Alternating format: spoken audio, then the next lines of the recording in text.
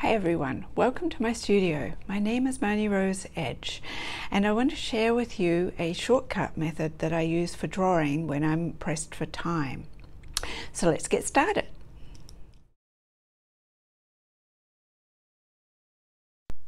So here is my black and white image and a sheer sheet of tracing paper over the top.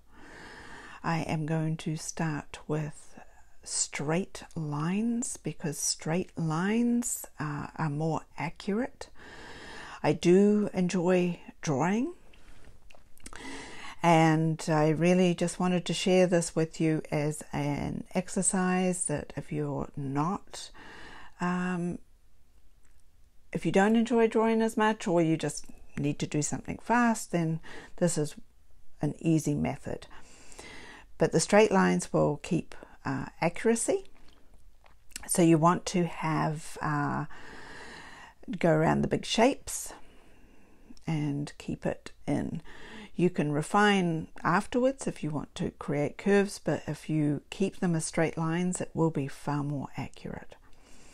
Here I am separating the shadow shapes of the fur and the eyes. I'm going to really focus on what's important for me for when I paint, which is eyes, nose, muzzle, and fur direction. So you can see that it really will make a difference. When you do that, you can have as much detail or as little detail as you want. I'm using an 8B Faber-Castell pencil, so you can see it. This is not what I would normally use. I normally use an HB or a 2B pencil, which is totally for my own personal preference. It means that it's not going to be that dark. But so you can see what I'm doing, I went for a darker pencil. And you can see here, I'm going to separate out the head shape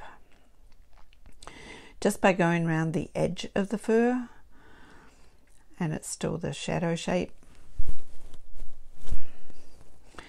keeping the direction. And I'm also going to just draw in the negative shapes, which is the darker areas, for fur direction. So this will be quicker.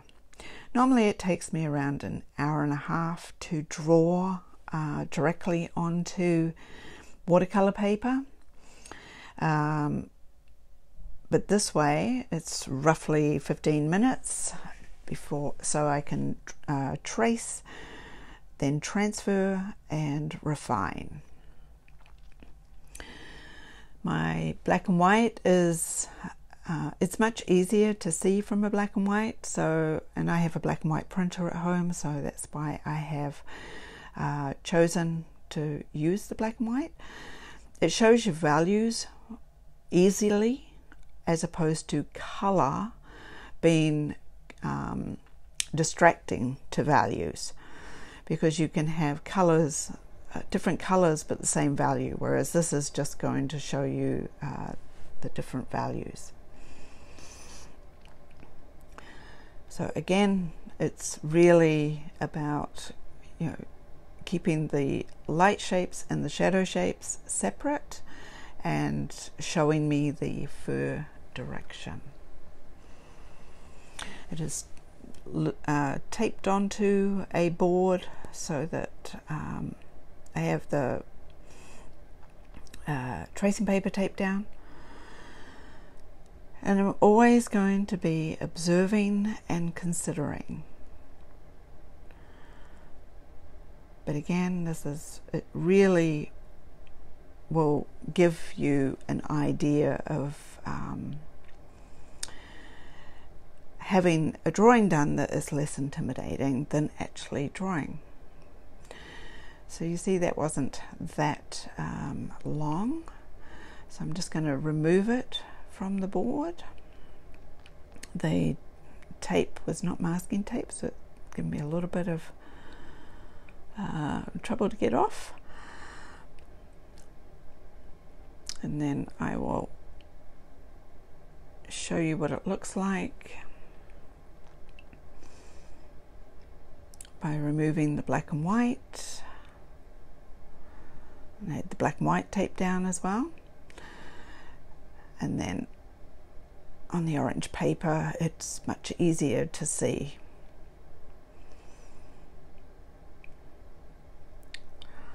So the actual tracing only took about 5 minutes. I'm going to now refine the tracing by darkening up the eyes, nose and mouth areas, so you can see the dog much easier by shading these. Richard Schmid, who is a very respected oil painter in the US, wrote in his book, it is okay to trace if it is your own photograph, if you're using your own photograph. So your own photograph, your own composition, if it's good enough for him to say, it's good enough to do. It really, learning to draw is a learned skill, and it's a really good tool to have in your toolbox. But I resort to tracing when I have less time and I need to get something done much quicker. So 15 minutes to an hour and a half is a big saving for me, and it means I can move into painting a lot faster. I will do this for watercolor or oils. Typically for oils I will just do the outside area, but with painting the pet in watercolor, I really want the realism and the eyes, nose and mouth area to come alive when I'm done. So that's why I do focus on those areas more than anything else. Having the outside shape correct makes a big difference as well. So drawing in straight lines as opposed to curves is what will give you this accuracy. There he is. I have now taped down my watercolor paper with it's 140 pound Arches cold press, and I've used 2-inch wide tape because it really does keep it anchored. I've taped down the tracing. I'm using Sally's wax-free graphite, and wax-free graphite is what you need for watercolor, and I'll smooth it out so I get good contact. If you use typical carbon paper, it has wax in it and the paint will be resisted by that wax line. So you want to make sure it's wax-free. I'm using just a regular ballpoint pen, and again tracing or transferring in straight lines to keep that accuracy and not change the shape or size of the animal. It can be used for any subject. It gets you in the a fairly accurate ballpark for painting from. So again, I'm taking the lighter shapes. I'm just really and shading in the eyes again. So this is to show you the direction of the fur as well, and pretty much everything that I have done with the original tracing, I'm just transferring, which means you can do as much or as little as you want. I really prefer a roadmap of all these features and build familiarity with the subject, so the dog in this case, and I really feel by tracing it and then transferring it, and then I will refine with a pencil as well. I am seeing it 3 times and I'm observing and being considerate of the subject so that I can really have memory of what I've been looking at, rather than just seeing it once and being so focused on the photograph. This way I'm not so intensely focused on the photograph when I come to paint, because I'm not going to put in every single fur. I really want to create an impression of fur, so having that direction is my guide. And around the tongue area, and there's teeth in there too. He's got a couple of teeth, so I really want to, and when you paint teeth, you want to keep it very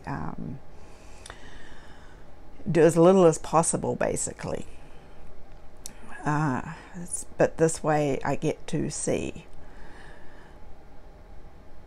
So you can use a stylus instead of a ballpoint pen. Your ballpoint pen doesn't even need to be working. It's just to give you an area of pressure to put down. A pencil doesn't give you as much pressure as what using a pen does. And as you can see, you can hardly see the transfer at all because it is not that dark. So I'm going to go back in with an HB Faber-Castell pencil and start by shading in the eyes. So why I'm shading in these areas, or I shade in the darker areas that are not going to be seen, the paint is going to be darker over the top of the pencil, so it will disappear. If the graphite was very, very dark, if I'd used I used pressure, but it's very hard to see in the video, so hence why I'm going back in and refining it to show you more, and because of the lighting too, just to really make it as good as possible to see for you. So here again I'm refining that fur direction, the outside shape. I'm becoming very familiar with my subject. I really love the fact that I will know the subject really well by the time I come to paint, because the painting will be the fourth time. So again, it's giving me observation skills. I can see more when I do this. Hence why it takes a lot longer when I draw directly, because I'm training my eye to see all the things that I need to see at the time, whereas I'm really having that by doing this 3 times instead.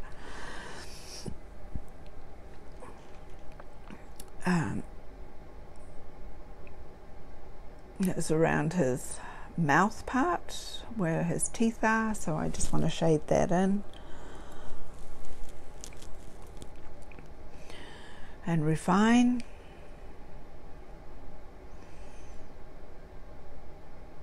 And like I said, you can do as much as you want or as little as you want. You may be a detail person, you may not be, and it really does just give you more familiarity. So you'll have your own roadmap as to what you need. You'll pick out the most important things to you for what you're going to use for painting. And I'm just sharing with you the things that are very important to me, so in hope that it helps you. Drawing is a learned skill. It's definitely, and this is just a starting point. A lot of people get very intimidated by drawing. I know I was when I first started, and all I did was trace, and then I moved into a grid system, and then I could draw freehand. because I did life drawing, or drawing from life, and drawing from life means that it trains your eye for perspective and proportion and angles, and you start to get very familiar with those. And if you don't practice, you don't gain those skills, and you have to keep practicing. So it really is learned. We're not born with these skills. People start off drawing at a very young age, and if they drop it and don't go back to it for a long time, it takes time to build those skills again. So again, I'm just sharing with you a method that has really helped me, and I hope it helps you, because everyone wants to paint and not draw. But when it comes to realism, if you want something to look realistic, you need the drawing skills. So this, again, you can see how I can get that fur direction. And we're almost there, so you'll see the next shot is the actual drawing on the paper. And I thank you very much for watching. So you can see, there he is. Take care.